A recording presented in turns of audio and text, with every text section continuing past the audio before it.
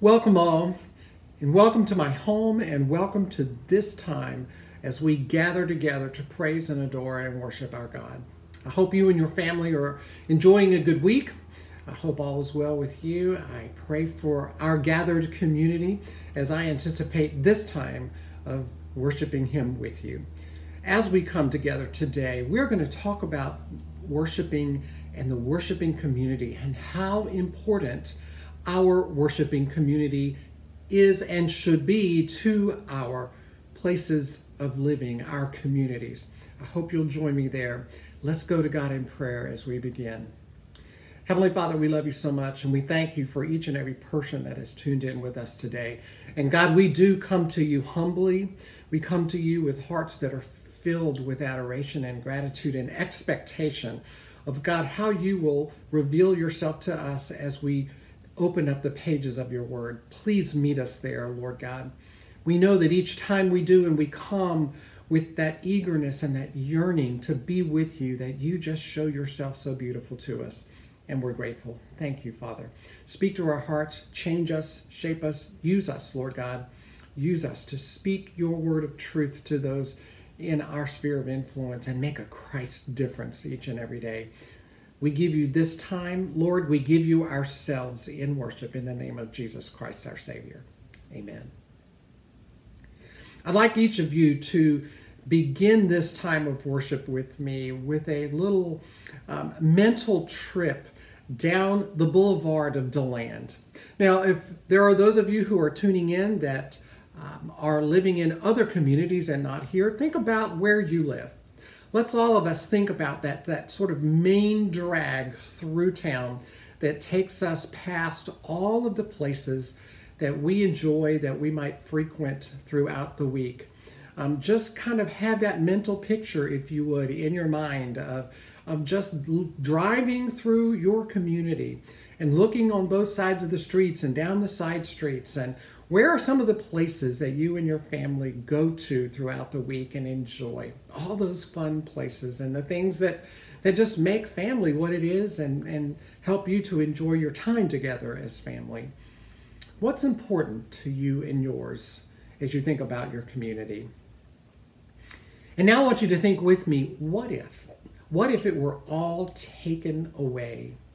What if it were just gone and no longer a part of the landscape of your town? How would that particular void impact your life? We're going to turn back time together and look at the Israelite nation at a season, a time in their history when they had lost everything. Everything. They were in captivity in Babylon. And all of Jerusalem, their homeland, had been destroyed when Babylon came and took them over. Everything was gone. Their beloved temple, their place of community, that place where they gathered as a people to learn about God and His ways, to worship Him, to offer sacrifices to Him. This was the place that defined their very lives, their purpose, their calling as the people of God. And it was gone. It was gone. Many years passed as they maintained this sense of captivity in Babylon. But after many years, thanks to some political takeovers, which of course God Himself engineered, the Israelites were released from Babylon. They were released and they were returning home to their beautiful Jerusalem. They couldn't wait to get there, not realizing just how decimated it had been. But the intent was to go back and to rebuild and to reestablish themselves and to make it their home yet again. And that's exactly what they did. And then 50 plus years pass. 50 plus years pass of these people being there back in Jerusalem and rebuilding. But in that time frame, the people kind of lost their way. They became lax in their worship of God and in their praying and their offering of sacrifices. They'd become somewhat spiritually bankrupt through all of this.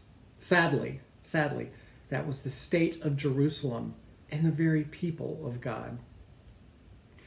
They needed a jump start. They needed a revival. They needed somebody to light a fire under them spiritually.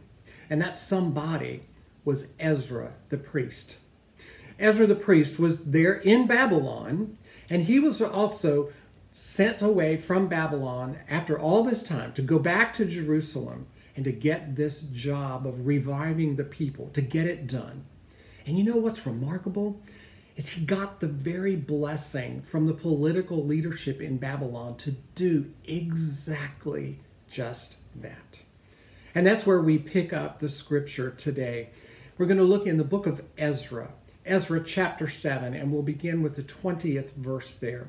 So please turn there in your Bibles, turn there on your scriptures, on your devices, wherever it is that you study the scriptures. Ezra chapter 7, we'll begin at the 20th verse and read through verse 24. Follow along with me if you would, please. And there we begin hearing the words of the king of Babylon himself. He says, "And whatever else is required for the house of your God, which you are responsible for providing, you may provide out of the king's treasury. I, King Artaxerxes, decree to all the treasurers in the province beyond the river, whatever the priest Ezra, the scribe of the law of God of heaven, requires of you, let it be done with all diligence. Up to 100 talents of silver, 100 cores of wheat, 100 baths of wine, 100 baths of oil, and unlimited salt. Whatever is commanded by the God of heaven, let it be done with zeal for the house of the God of heaven, or wrath will come upon the realm of the king and his heirs. We also notify you that it shall not be lawful to impose tribute, custom, or toll on any of the priests, the Levites, the singers, the doorkeepers, the temple servants, or the other servants of this house of God." Wow. Just imagine. Here is Ezra, prepared to go to Jerusalem to do this very important calling, this mission of God, to help the people come back to where they need to be in serving and worshiping and praising God and living in community in a way that they are just the center and the vital most place of gathering for all of Jerusalem.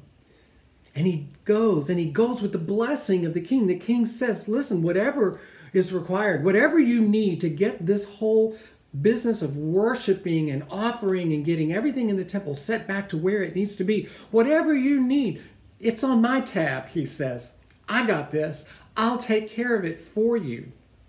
Then the king speaks and addresses all of the accountants there in Babylon. He says, listen, don't you guys be messing with Ezra. Don't you be touching Ezra. Whatever he needs, whatever it is that he needs, that God tells him that he needs to reestablish everything that needs to be done back in Jerusalem, back in his home, you let it be done. And you let it be done well, with excellence. You take care of it right away. Don't put it off. Do it right away. Let it be a priority to you.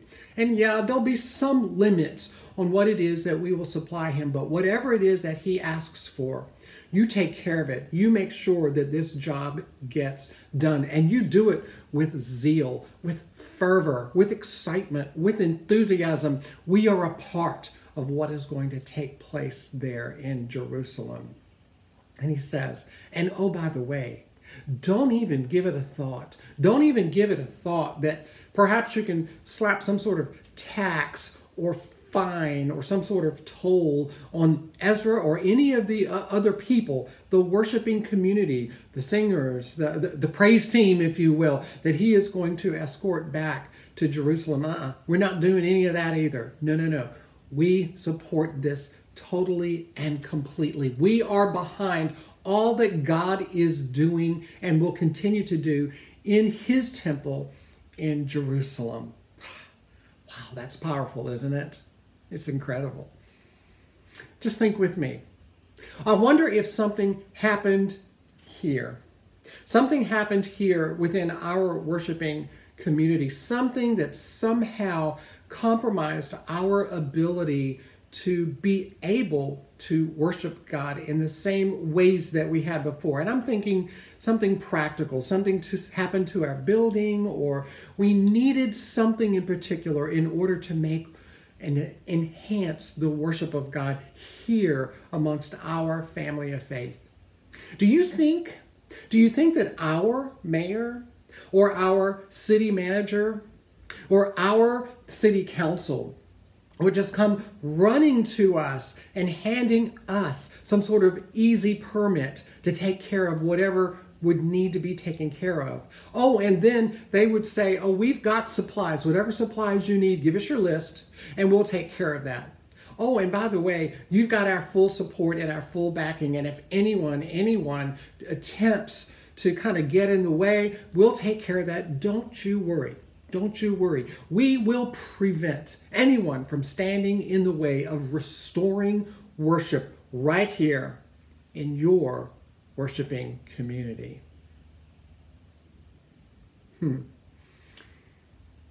We've got some great government officials here in our community, but I wonder if that's where they would be if we truly were in a situation like that.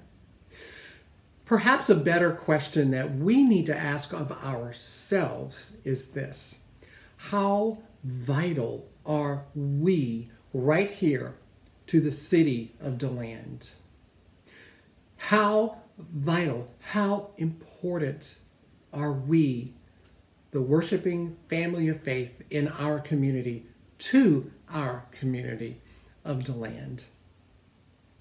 If for any reason we were what was gone, when you take that mental picture of the community, that mental drive through town, what if we were the ones that were gone? What would be the impact upon our city? And I'm not talking about how would it impact us as we gather together, whether in person or virtually, and enjoy our time together and enjoy our friendships and enjoy the things that we are privileged and humbled to do in serving God. I'm not talking about us. I'm talking about the people in the greater community outside of our church. How would our being gone impact and affect their lives? And I wonder how that would compare to, say, one or multiple of the civic groups in our community who are vital to us, who we love so much, and we have so much fun with them, and they do such great things. If they were gone versus us being gone, how would that compare? What about our community center? The Sanborn Center was built not too long ago and has become quite the wonderful place for gathering. If it were suddenly not there any longer, how would that void compare to the void of our worshiping community being gone? Or your favorite restaurant in town, or the shops that you like to browse through and buy from? What if any of those things were gone? How would it compare to us being gone? You get the picture, right? Where do we, God's church, His church, where do we fit into the grand scheme of vitality to our community right here? We should be crucial. We should be cherished. We should be a needed part of our community. Not because of where we're located, we're right there on the boulevard, right at the north end of town. Not because, oh, look at that big, beautiful church. Not because of, oh, have you been inside? Oh, those tall ceilings and the rafters and the pipe organ and all those things. It is just absolutely gorgeous. Not because of the looks, not because of the location, not because, oh, they've been here 140 years. Isn't that incredible? Not because we've been here forever and ever, or that we helped initiate years and years, decades ago, Stetson University's beginnings. No, but instead, we should be crucial because we here today, right now, are relevant, crucially relevant to the life of our community. We, His church, God's church, that's a heavy responsibility. We're accountable. We're accountable to God for how it is that we have managed his resources, the very resources he's given us over these decades to build and establish and maintain his church and our vitality in this community. We're accountable to God for that. We're accountable to God for how it is that we have loved each other within this family of faith. We're accountable to God for how we've loved our community. The people who aren't worshiping with us, but who live down the street from us, who live across the street from our church, who we work with, who we go to school with. We're accountable to God for how we've loved them. We're accountable to God for how we've served them. We're accountable to God for how we have demonstrated to them the very, very love of Jesus Christ. And we're accountable to God as his worshiping community, his family of faith right here, for how we have faithfully fulfilled his call and his mission here, empowered by the Holy Spirit, directed by his Holy Spirit, but to be Christ-like change agents right in the heart of our very community. We're accountable. When we are living authentically as his church, exactly as he has created us to live and to be and to praise and worship and serve in our community, when we are living authentically as God's church, there is nothing that can stand in the way of what God will do in and through his church. Because nobody messes with God's church. Nobody messes with his church. They weren't able to mess with the church in Jerusalem. The king saw to it that Ezra had the red carpet rolled out for him to go do what it is that God had called him to do. Nobody messed with that church, and they won't mess with God's church here either. Don't you be trying to mess with God's real church. I love how Jesus said he would build his church. And he does, doesn't he? He builds his church. No matter how much we think we might, it's not us, it's him. I love how Pastor Jim Cymbala said it. He said it this way. Jesus said that he was building a church and that he was leaving. But he was leaving the Holy Spirit in charge of his church. Not the pastor, not the board, not clever people, not new software, not corporate America thinking, not talented musicians. No, the Holy Spirit is who Jesus left in charge of his church. Wow. You know, if we seem to think somehow that we've got it all figured out and that we can kind of get it all wrapped up and taken care of, this thing of being church, this mission of being church, if we think we can do it all on our own, then do we even really need him? Do we act as though, do we live as though we don't even need the Holy Spirit? You see, I personally believe that God's true church, the real deal God's church, is completely dependent upon him. I believe that God's true church knows with complete certainty that they are absolutely dependent upon him. And I believe that God's genuine church thrives in the fact that they know they cannot do anything at all outside of their complete dependence upon him. Now, of course, there are people within the church that come to the worshiping fellowship with all sorts of resources. They have lots of wisdom. Many have influence within the community. They have gifts that God has given them. They have got talents. They've got capabilities. But you know, his church, God's true church, knows that God was the one that put those very people there. He is building his church, and he put the right people in the right places. And he is the one that gave them those resources. He's the one that gave them that wisdom. He is the one that gave them their influence. He gave them those gifts, the talents, and the capabilities. You see, friends, God's not interested in building some sort of imposter church.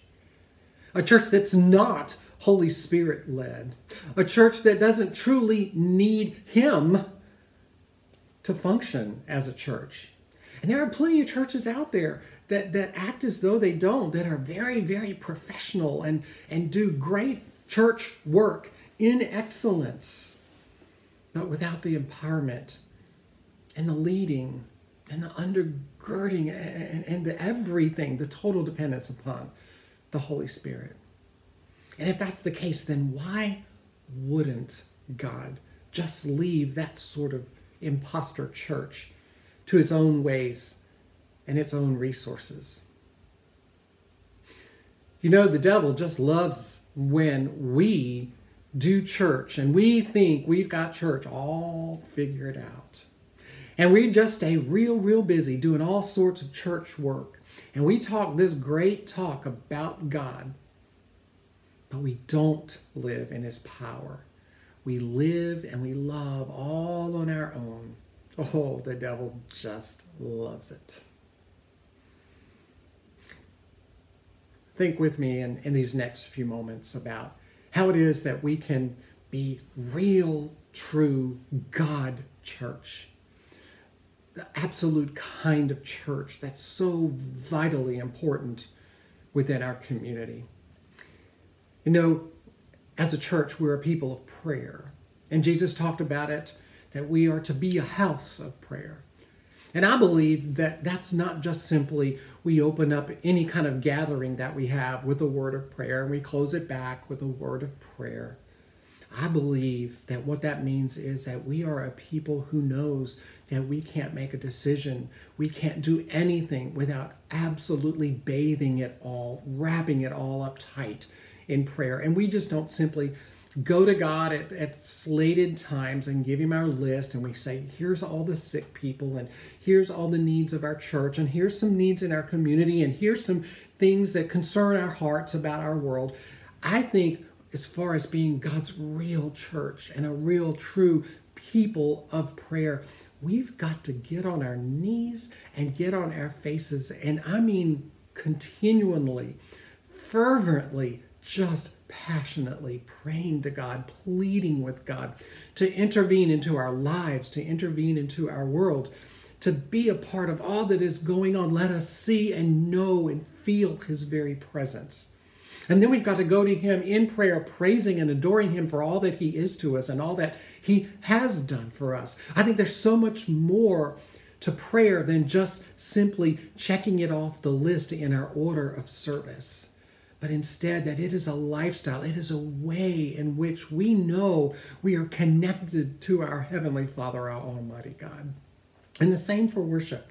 We can come to worship and we can come running in late. We can be all frazzled, whether that means we're tuning in the computer or we're coming into in person, however and wherever it is that we worship. I've invited you so many times when we have come to our time of video worship to put aside all the distractions, cut the TV off. Don't be ironing while you're trying to worship or washing the dishes or any of the household chores. Let your focus be completely to God. And the same for in-person gatherings. Be prayed up. Be filled up. Begin worshiping long before we ever gather together, wherever, whenever, however that gathering might be. Already be consumed with worship, and then let the gathering just escalate that sense of worship even more. A real, true, sincere, genuine church of God has an intimate relationship with him. It's not just acknowledging that he is God and this higher power that we say we surrender ourselves to his lordship. No, we mean it. we really do give our total lives over to him. Whatever he calls us to do, however, whenever, we are his, and we are fully his, whatever he needs. I believe that God's real and true and authentic church is one that has an intimate relationship with him. It's not just a group of people that sense this higher being, this grander God, this higher presence amongst themselves, but a people that find themselves absolutely surrendered to his lordship, absolutely given of themselves to whatever he calls us to do, whenever, however, whyever, even when we don't completely see the whole picture or completely understand. We know that he is God and he is our Father, and we truly trust him as individuals, as family, as a church family. I believe that a real and true God church is one that is Holy Spirit empowered.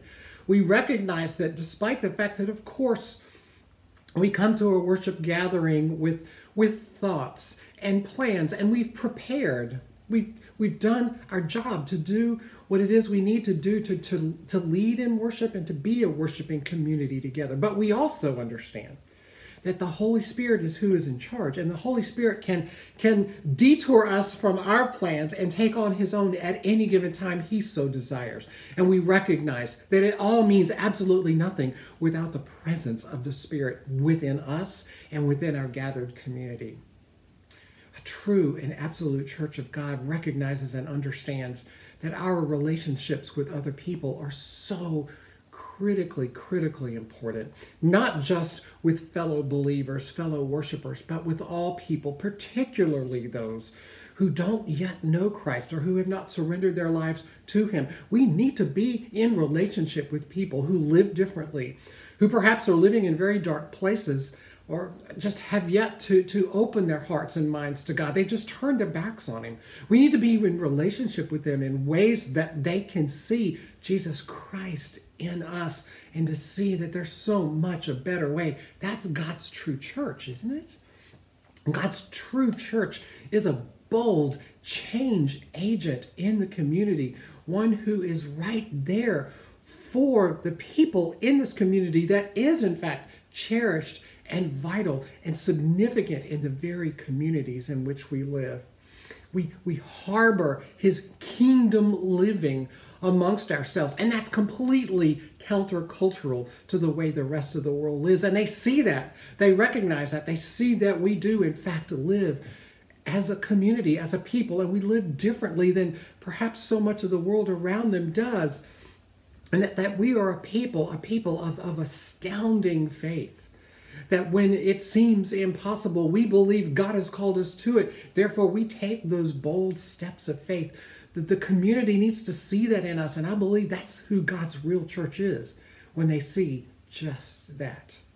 They see that projects that go on around the church, that they're not just practical. Of course, you got to do those practical things to keep up the property itself naturally, but that there's spiritual significance to everything that takes place amongst the people of God.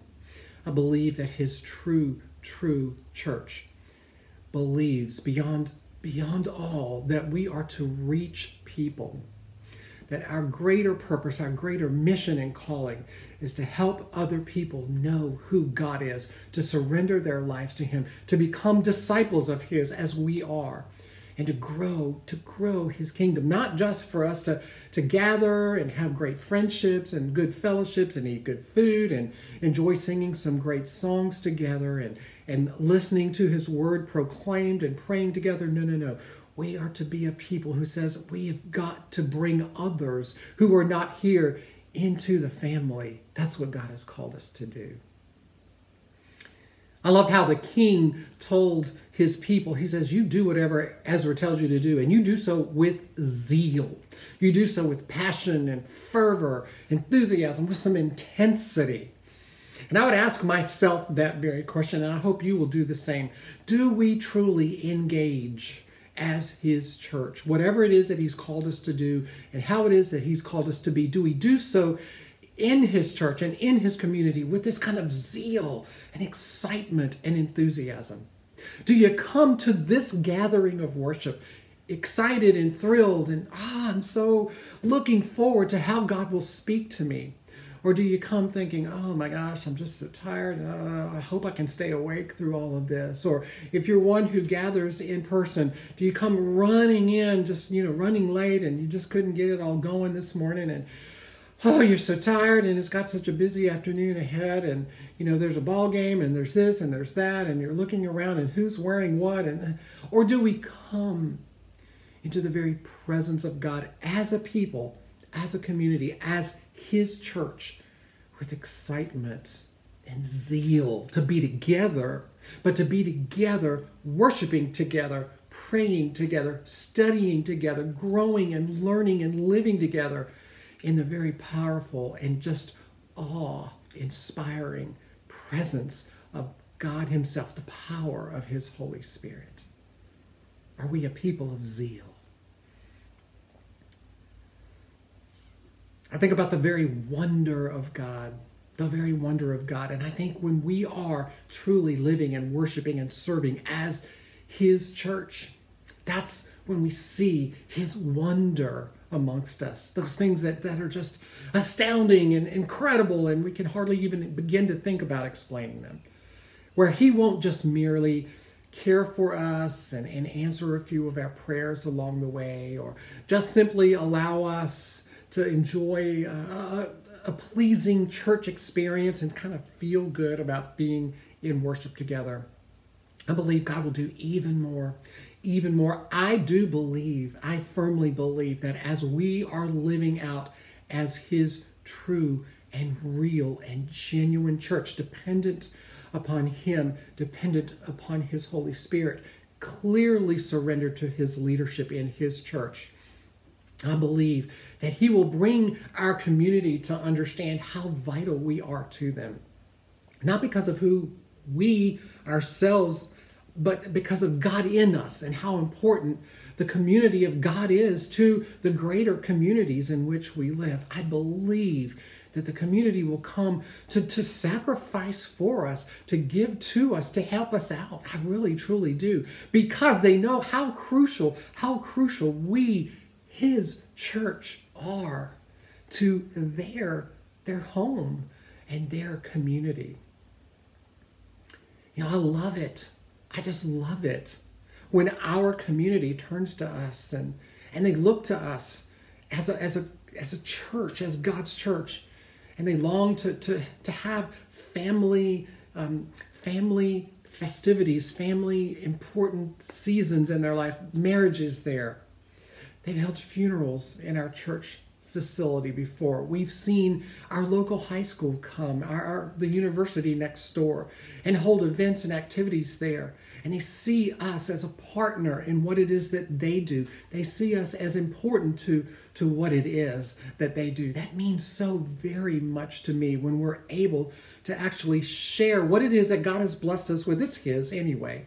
And to do so with those people in our community, I just absolutely love it when that happens within our church. We need to be vital to our community, and I want even more. And I think there's so much more for us to be in our community in ways that God will just show His goodness, and where the community will step up and desire to partner with us and to be vital to us just as we desire to be vital to them. We need to be relevant to all that takes place in our community. Isn't that what you want to be a part of? Isn't that what you really want to commit yourself to? I mean, what kind of church do you really want to be? I hope that you will join me as we continue growing and thriving as God's church in this community. I hope you'll continue to join with me as we seek to be a deeper embodiment of God's church in this community. I don't want people to drive by our place and say, oh, look, there's that nice church. Yeah, that's great. That's real pretty. No, I want them to drive by and recognize just how important God's presence is. not just in that church, not just in us, his church, but in their community. I want them to recognize that there is something amazing and powerful that takes place there, something that kind of defies their reason and their logic, something that they can't explain. We can, because we know it's God. It's not us. It's him. And that's what I desire. I desire that you be a part of this with me. I hope that together as family, that we can just find ourselves in a season of praying and pleading with God to show us ways that he will take us deeper in relationship to him, that he will take us deeper in our faithfulness to his call, and that he will help us, direct us, equip and empower us, and lead us to step boldly, with zeal, excitement, into our community in ways that the community sees the presence of Christ and sees an influence from Christ. They see change because they've seen him in and through us. Let's be all that he calls us to be. Let's do so such that we see this community changed, not for our applause or for our accolades, no, but for God's greatness, for the honor that is due to God and to God alone, so that his name will be proclaimed and acclaimed throughout this community and beyond. Please, won't you join me? Let's pray together. Loving Father, we do desire to be all that you've created us to be. We do so much desire, God, to just simply be faithful to the very calling that you've placed upon us. Don't let us get caught up in being routine and in the activities of church, but to always, always cherish the power of your presence there in the building, upon us as your worshiping community, but upon us as individuals, your children, God. Use us, strengthen us, make us, Lord God, the kind of people that you need us to be. I pray that the enemy recognizes that he's got a formidable opponent in us, not because of who we are, but because of whose we are, because you are in and through us. I pray that this community, our community, sits up and takes notice that there is something mighty powerful taking place amongst that group of people, and that they see that it's not because of anything that they can explain in worldly understanding or terms, but instead it is only through your goodness, your power, and your very, very amazing presence in us. God, we give ourselves to you. Use us, we pray, to your glory. In the name of Jesus Christ. Amen.